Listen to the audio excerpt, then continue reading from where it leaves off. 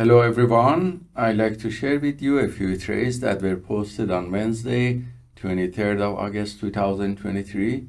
These trades were shared by Yasin, who's trading S&P 500 futures. As you see from the 10-minute macro chart, the price is in uptrend and you can see the channel here, and the same uptrend channel can be seen in the structural 1-minute chart. So using the tick trading chart, he identified area of pullback and entered here 2 long positions based on Algo 1 to 5 and manage and exit them using exit strategy number 2 with profit. So thank you Yasin for sharing your trades with us. The next trade was shared by AA, who's trading Nasdaq CFD. As you see from the macro chart, the price is going up and this uptrend channel can be seen in the structural chart. And then using a smaller 10-second trading chart, he identified area of pullback and entered here one position and managed an exit with exit strategy number 1 with profit. So thank you AA for sharing your trades with us. The next trade was shared by Castro, or Global Instructor, who is trading Pound USD. As you see, the cable reached static support and it got rejected, and this coincides with the higher time frame. So using setup B, he entered here with tight stop loss and very good risk to reward ratio, and you can see that he closed this with profit in the middle of the channel with the risk to reward ratio of 1 to 5. So thank you Castro for sharing your trades with us.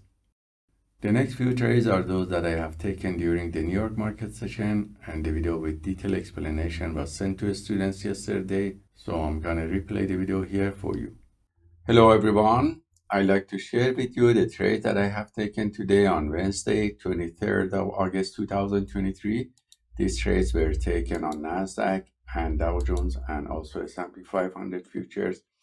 If we look at the 1-hour macro chart, we see that the price during the Asian market started to go up, and during the London session again went down and retested in all E-minis the previous day close, and the price got rejected, and you can see that it passed also the previous day high. So during the New York market session, the Nasdaq was very trendy at the beginning and it started to go up. So I took at the beginning several long positions with setup T, and on Dow Jones around 1040 it became more trendy. So at this point, when the price retested this level of the static support, I took long positions on these candles as you see. And for S&P 500, I took long position close to the end of market around 330 when the price started to go up at these candles. And we see that all these signals were copied by copy trader to multiple Apex Trader funds accounts, and the result was positive, showing 100% win rate from the long positions taken. So profit factor shown as 99 and couldn't be calculated properly.